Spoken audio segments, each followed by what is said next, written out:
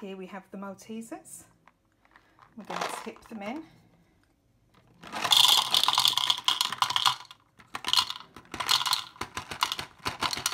Maybe that'll do for now.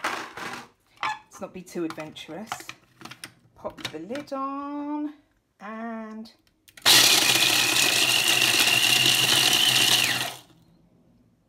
oh yeah, very, very professional and clean. And now they're all smashing up. I'll come back to this when it's done. So here it is. All finely pummeled and pulsed.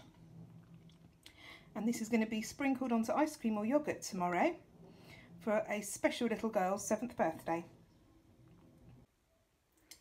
As far as I'm concerned, a party is not a party without a party ring. So I'm going to see if I can blend these down.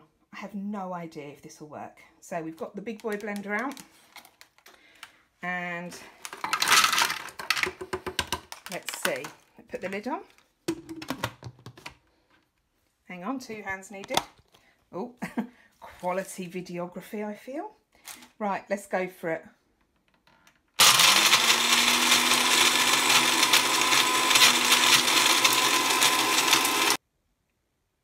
I think that's quite a good job. I think there might be a few little bits I'll need to pick out, but I think blended party rings on ice cream or yoghurt for a special little girl's 7th birthday is the way to go.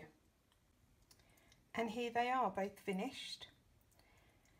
So we've got the Maltesers, which should dissolve beautifully onto ice cream.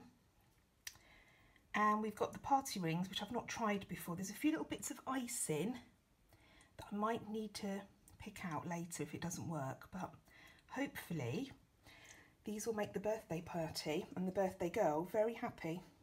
Let's see.